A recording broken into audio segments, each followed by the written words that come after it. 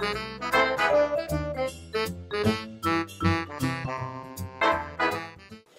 it's some old guy coding again, and hey, let's look inside the box here. This came in the mail here just the other day, and I kind of bought this on a whim. I saw, this being used as a display for, whatever. And I thought it'd be cool just to show YouTube subscribers, or whatever I wanted to put on there. Connected up to a Wemos D1 that could scrape the web for whatever it wanted to display. Make a cute little display up on top of my computer screen upstairs or down here. Let's crack this guy open just to get a closer look at it. I'll bring up the page here where I bought it. It seems to me it wasn't that expensive. Apparently, I don't know how to get into one of these things. There we go. I'll just rip her open. And we get this guy with a bent connector on it. That's fine. Interesting business here.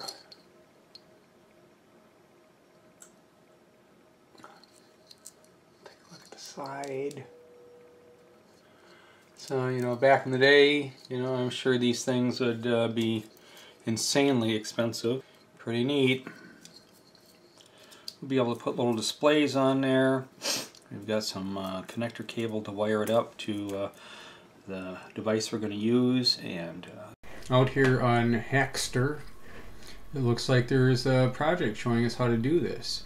YouTube subscriber counter, exactly, using Wemos and MAX7219, and this display here is a MAX7219. It's supposed to be a schematic here.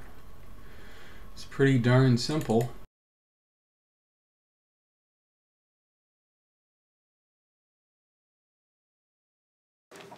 Well, that kind of looks easy. You just dead bug that right over there with a little hot glue. So let's go ahead and wire this up and download the code and see what we can make happen. We're going to not use this little connector. I think we're just going to solder right to the pins of the Wemos. And I'm thinking it probably wouldn't hurt to have a couple of buttons on there too. Alrighty, well, let's just point-to-point wire this whole thing, and then we'll build a little case and just stick everything where it needs to be. How about that?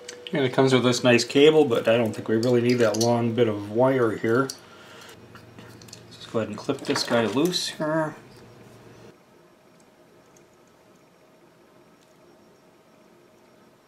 Okay. That one's on. And I can't imagine that we're going to need too much wire back here, but we'll give it a little bit. I'm just going to strip a bare spot right in the middle of the wire here. Okay, that one's on there. And then we'll go ahead and cut this lead for the other ground. Alright, it's on there now. Now I just need two more wires, and that's stuck on there.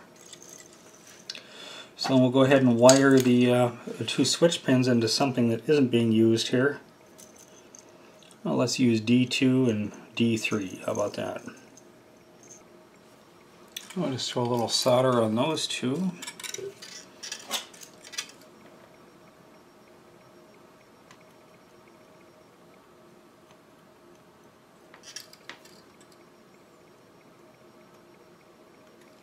Okay. There. Well, the soldering should be completed. So what I'm planning on doing here is just kind of dead bugging this guy on the back here. Kind of like that. So let's go ahead and just build up a rim here.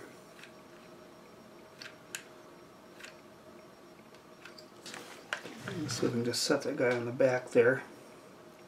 Oh, that's not tall enough. So we're going to have to go some more.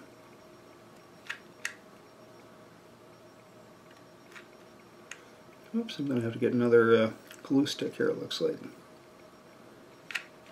Okay. I want to set that on back so that it's not touching any of the pins down below.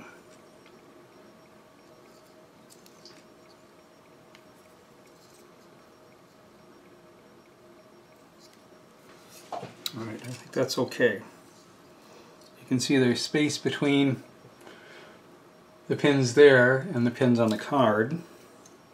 So now we should be able to go ahead and wire this up to the display, and we'll worry about those switches later when we build a case.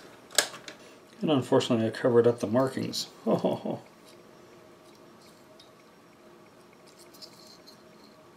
same all the way across. So that's 5 volts there. And then we have ground. And this is ground.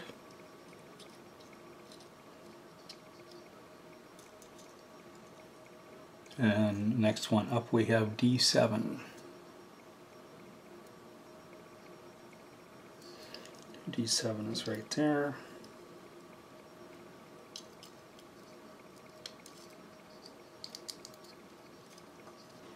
And we have D4. D4 is right there.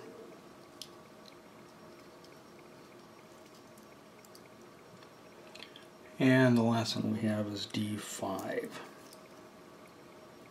And D5 goes right in there.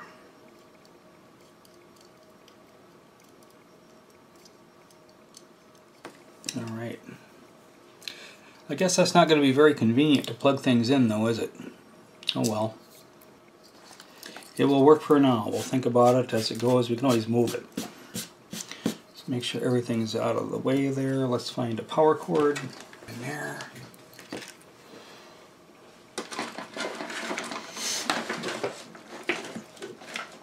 Plug it into the USB. Let's see what happens. Hey, the things light up. Look at that. Well, at least some of them light up. Hopefully that's not an indication of a problem. Let's load some code on there and see what happens.